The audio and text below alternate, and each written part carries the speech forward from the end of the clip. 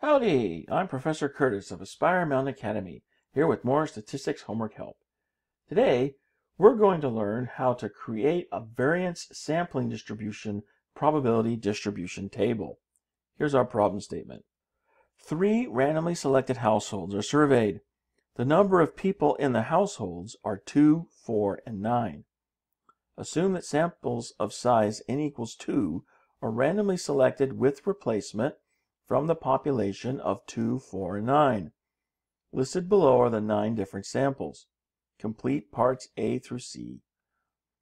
Okay, part A says find the variance of each of the 9 samples, then summarize the sampling distribution of the variances in the format of a table representing the probability distribution of the distinct variance values.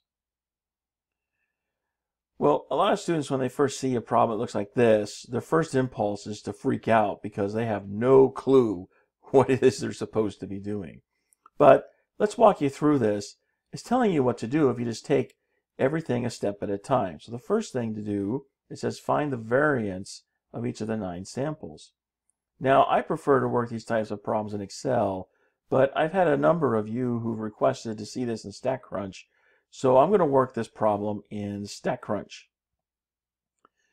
That means the first thing I need to do here is dump my data into StatCrunch. So let's go ahead and do that. So here's my data here in StatCrunch. I'm going to resize this window so we can see a little better what's going on here. And now, again, the first thing we need to do here, it says, is to find the variance for each of the 9 samples. Well, notice here your samples are in rows. So the first sample, you went to the first house and there's 2 people in the household.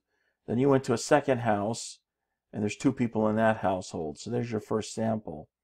And you did that 9 times to get 9 samples here. So the variance for each of these samples, variance is a sample stat. So we're just going to go to Stat, Summary Stats, Rows, because here our sample information is in rows.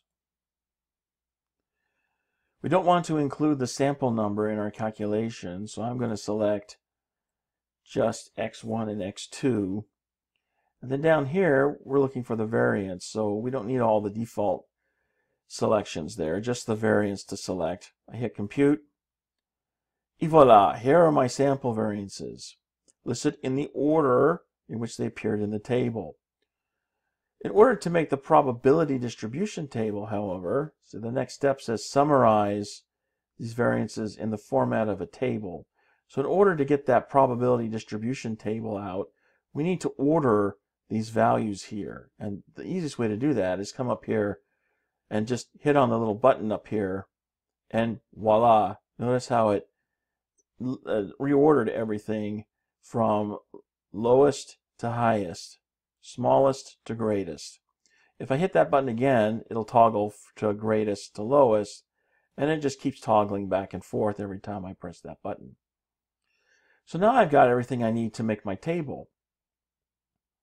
S squared is the variance, and these are the different variance values here. So the first variance value is listed as a 0, so that's what I'm going to select from the drop down here.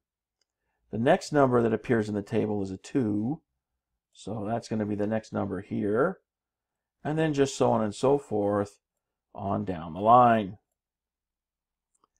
Now to get the probabilities for each of those variance values, I again look at my table. Remember, probability is the part over the whole. So what's the part that is 0? Well, how many zeros do I have? I've got 3 zeros out of 9 values total. So there's 9 samples total. So that's the whole. So 3 over 9 is my probability. But 3 over 9 reduces to 1/3. So that's what I'm going to put in my answer field. Next, how many 2's do we have in our table? Well, we've got 2 number 2's in the table out of 9 total. So that's 2 over 9. And the same thing with 12.5. And I've got the same thing with 24.5. Nice work.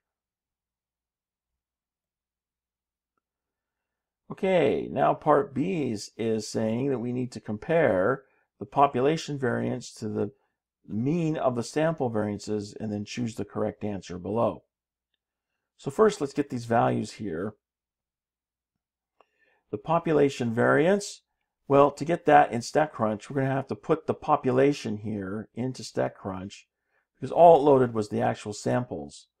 We need the population. So here in the problem statement, it says the population is 2, 4, and 9. So I'm going to come back here in StatCrunch, and I'm going to label this population so I know what I'm looking at, 2, 4, and 9. And now I can come up here to Stat, Summary Stats, Columns, select that population column, get the variance for that value, hit Compute, and here's my population variance, which in this case is 13. I need to compare that to the mean of the sample variances. Well, the sample variances are right here, but I can't calculate in StatCrunch any sample statistic unless those numbers are here in the data table. So I could copy these numbers over into the data table, or I could do the much easier route by going back to my options window and come down here to this box and I check it for Store in Data Table. What this does when you check this box is, instead of putting the results in a separate window like we normally see, it'll put the results in the data table. We can then run calculations off of those numbers in StatCrunch. So notice here how the values that were in the table have now been put here from that separate window into the data table. Now I can just go to Stat, Summary Stats, Columns, select that new column. I want the mean of the sample variances. So I'm going to select the mean here for my sample statistic. And out comes the value that I'm going to be comparing with. Now, technically, in an ideal world, these two numbers should be the same, okay, because the variance is an unbiased estimator.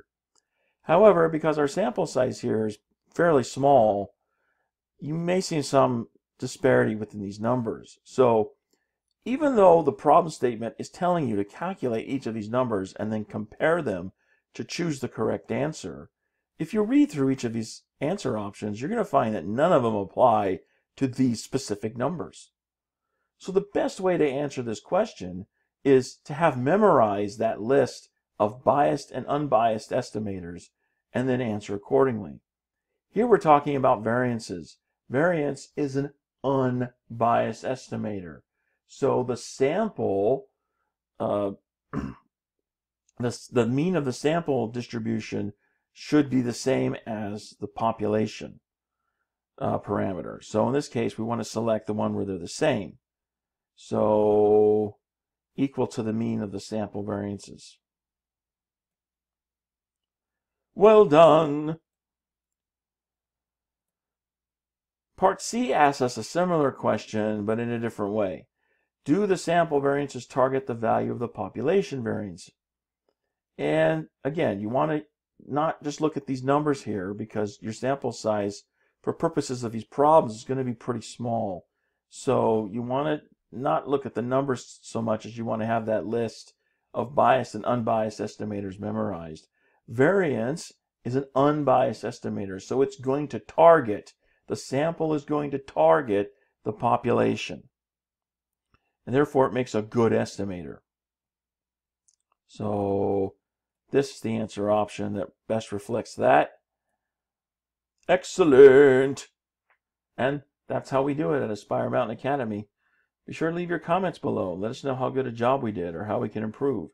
And if your stats teacher is boring or just doesn't want to help you learn stats, go to AspireMountainAcademy.com where you can learn more about accessing our lecture videos or provide feedback on what you'd like to see.